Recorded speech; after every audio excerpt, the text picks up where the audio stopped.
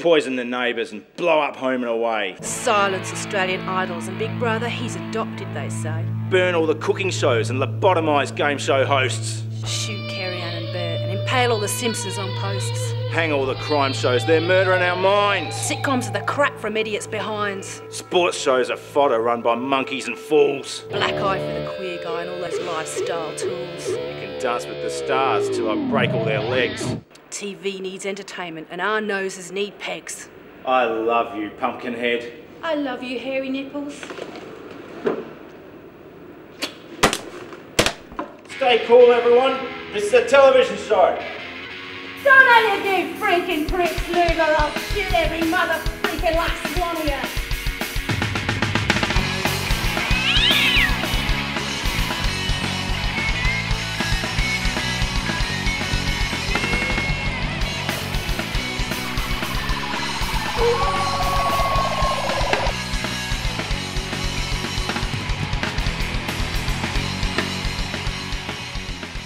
Hi kids, how are you going?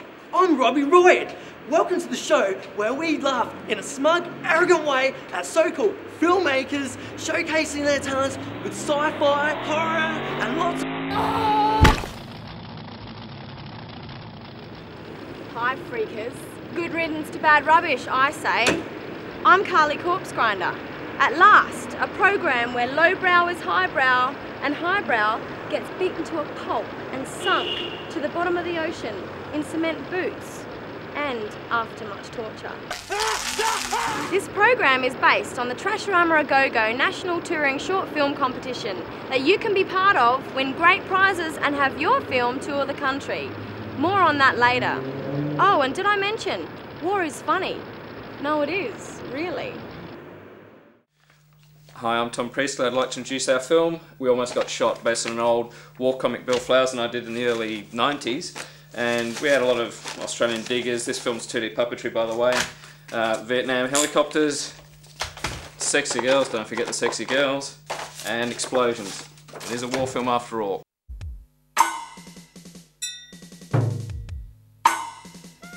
Back in World War II, political correction was the last thought in our head. When the Japs came at you with that kung fu stuff, you shoot them, psh, but they keep coming at you with their guts dragging in the grass. Was war really like this comic? For real? It was worse, Sonny Jim. Much worse.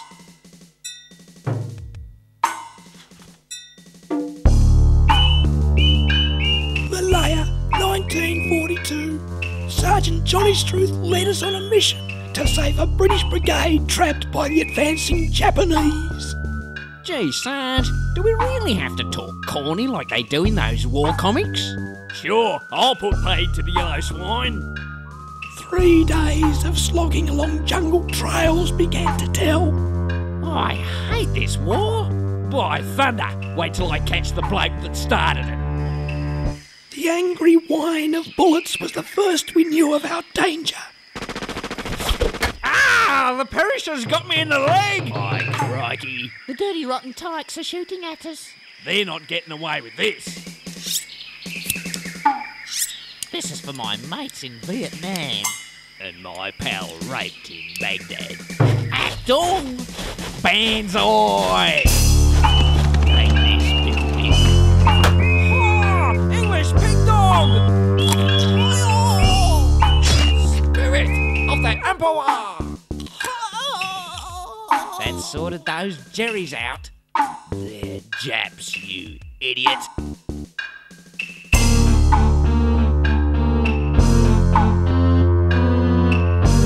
Our flying hovercraft reported British troops to be behind that pagoda. It's been so long I've been waiting in this jungle for a man.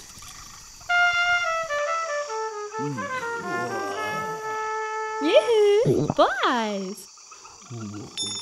What on earth are you doing in this big bad forest? Why, hello there, sugar. Ain't you boys just so sweet? Ooh!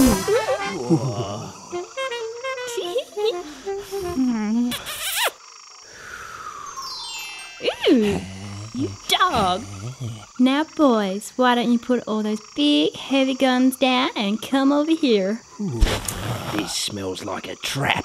Why, Sergeant, what's wrong? Don't you like girls?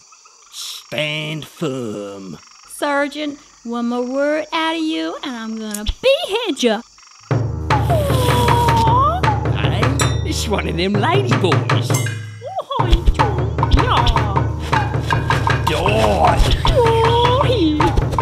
Right.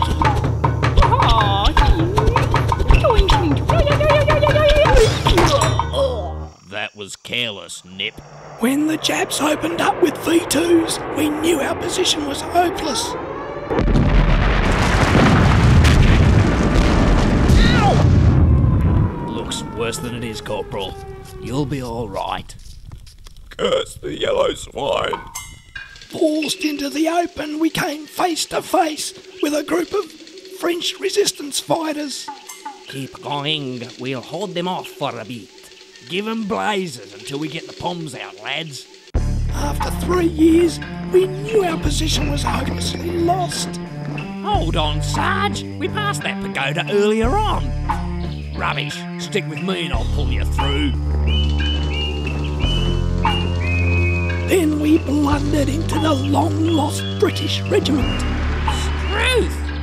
Blimey. What the blazes? I had no idea you chaps were a one-legged regiment. Someone's taken you for a whiz, old boy. You've all been tortured. Struth, there's no let-up from these yellow devils. You're such a wizard of a scream, old chap. We were born like this. Darn it, I've stepped on a confounded landmine. It will explode if I step off it. Good grief, I've stepped on one too. So have I. And me. So have the rest of the regiment, Sarge. This is a fine time to get into a perishing jam. I hate this war. Us Aussies can disarm a landmine while a poor devil is standing on it. Can you Brits do the same? Afraid not, old chap. You've got me by the blighters on that one. If your chaps swap places with my regiment, we'll disarm the mines while you stand on them. Sounds quite decent of you.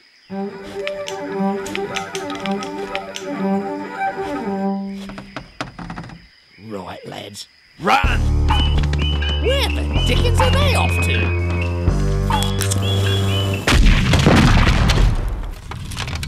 Poor devils. They made the ultimate sacrifice to save us.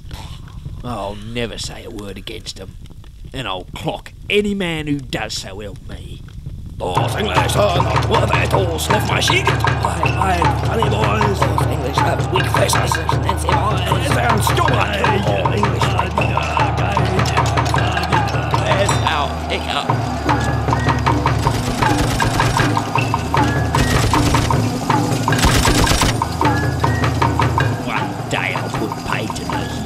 Devils. Actually, there's a plane leaving our airport that you might be interested in joining. Our Sarge joined the crew of the Enola Gay. Gee whiz, can I press the button? You've every right to, cobber.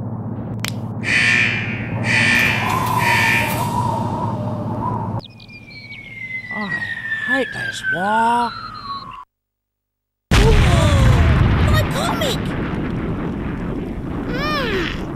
Best we forget.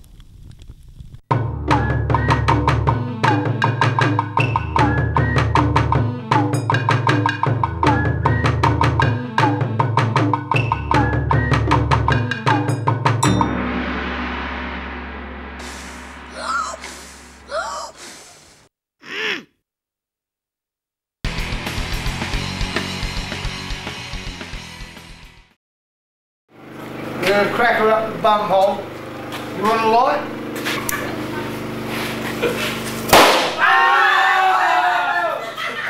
Don't pull your jocks out, that'll make it worse. Hi freakers, I'm entertaining at the moment, so sit back and enjoy this next disaster piece classic while I rip into this.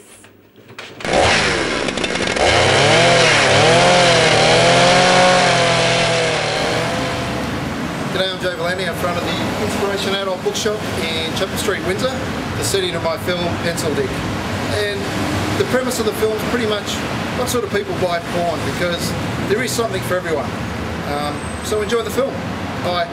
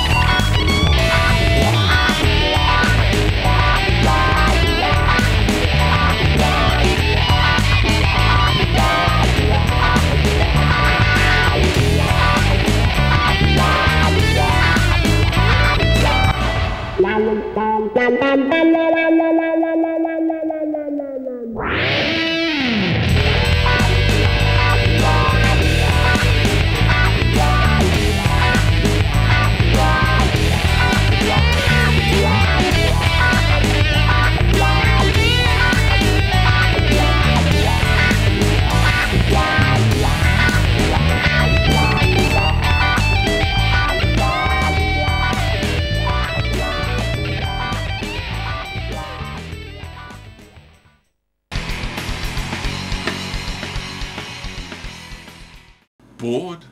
Lonely? Want a pet but don't want the hassle? Are Jesus freaks knocking your door down? Hi, I'm from Jesus! Are you tired of meeting shallow bores at parties? Then I want this and then I want that. And they were so impressed the entire town changed their name to the same as mine.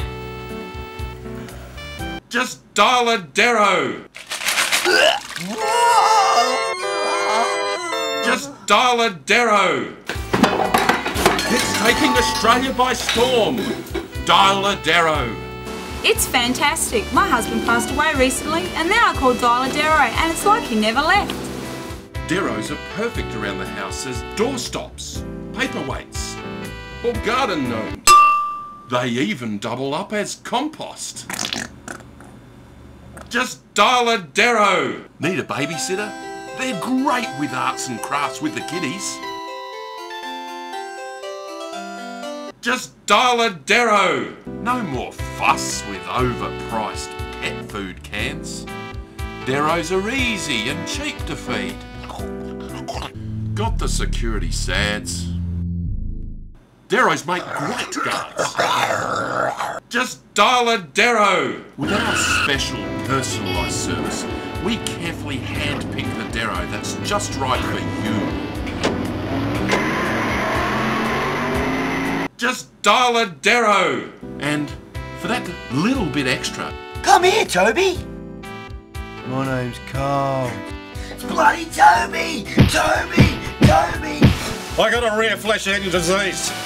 I had trouble putting out the garbage. But now, thanks to Dial a Darrow, he just eats it. Buy one now and get one free. Simply dial 555-555. That's 555 555. Our friendly operators are waiting now for your life-changing call. Just dial a Darrow!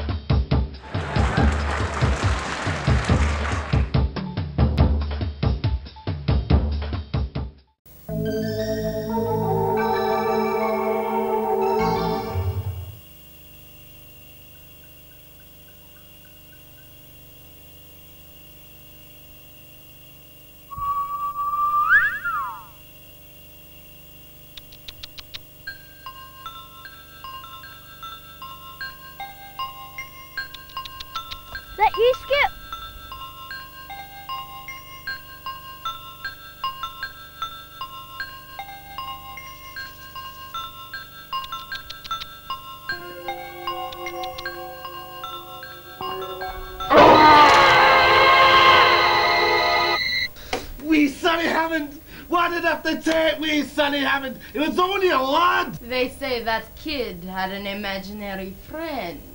It was a kangaroo. They say he used to play with it out that way.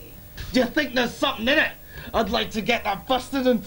I heard that his body had been gutted, his intestines stretched out for hundreds of meters across the bush. Kill a